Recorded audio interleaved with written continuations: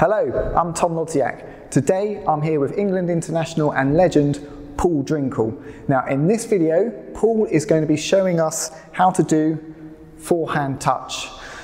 This video is part of a Play It Like Paul series which we're doing in partnership with Bar Table Tennis. So keep watching, we've got lots of good demonstrations and great tips from Paul.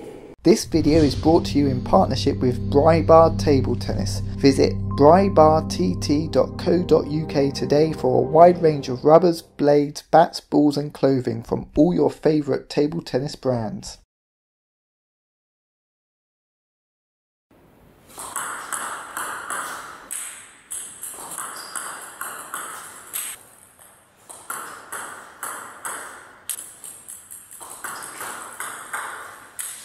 The forehand touch we're mainly going to use as a receive of service.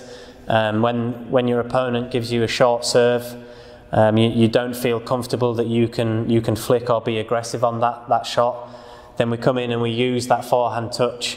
Stay low to the table, head very close to the racket, and then try and come slightly around the side of the ball. See a lot of people with an open bat, and if there's any side spin on the serve or the push that they're doing, it can jump off. If you come around the side of the ball, it helps control that a lot better to stay closer to the net.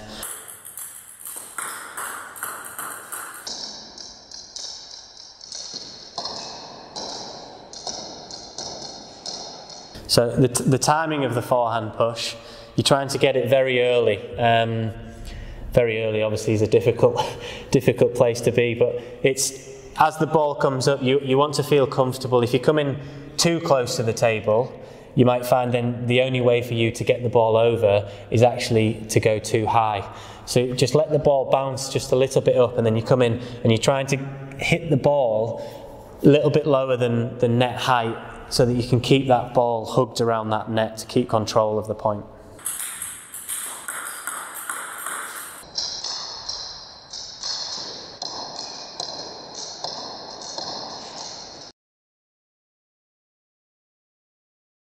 With the different spins on the serve, the backspin, you might want to open the bat angle up a little bit more because the spin's going to take it down into the net. Another way to try and adjust that is if you be a bit more aggressive on the ball and use their spin to your benefit. With the float serve, it's very important that you try and play more of an aggressive shot. Again, coming slightly around the side of the ball to keep the ball a little bit lower to the net. But if you come in with a float serve and just put your bat in the way, you'll find the ball going up. Try and come in and play just a little shot. It's just a little movement. You're trying to stay relaxed, but keep control on that ball. One serve that people can do to try and stop you doing this is the topspin serve. It's very difficult then to come in and touch short. It is possible. You've got to have very good timing and good feeling on the hand and the racket to do that. But I wouldn't really advise it unless you feel very comfortable with the basic forehand touch against backspin. Again, I'm just defending, I'm just going to put the ball back on the table. You're still trying to take control of the point. You can change the position on the table. You're trying to get it low to the net, and again, if you come around the side of the ball, that spin is then very difficult for your opponent to control. So once you've done that, then stay aggressive, stay active, and then you try and get back onto the top of the point.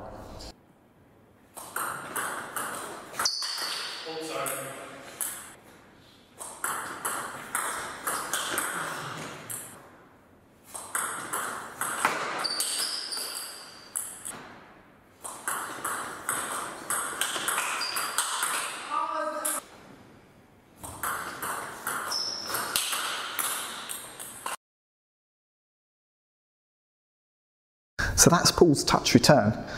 It's a clever shot. It's a clever shot because he gets the ball to bounce once, twice on my side of the table. So that makes it much harder for me to attack. Obviously, I can't wait for the ball to come off the table and then loop it because it's not coming off the table, it's bouncing twice. So I can't do that. So I have another option. I could potentially go in there and flick, and that would be one option. But against someone like Paul Drinkhall, my flick's not going to be strong enough and is just going to counter the ball straight past me. So what I was doing then, I was trying to keep the ball short myself, but not really having the same control as Paul, so mine was starting to drift a little bit long, giving Paul the opportunity to get into the attack. So it's just using a very simple tactic here. I've served a bit shorter to try to stop him from attacking.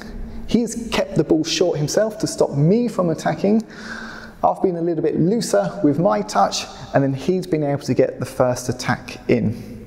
Thank you for watching, and a big thank you to Paul Drinkhall for sharing his table tennis tips, and also a big thank you to Brybar for sponsoring this video. If you need any table tennis equipment, go to the Brybar website at brybartt.co.uk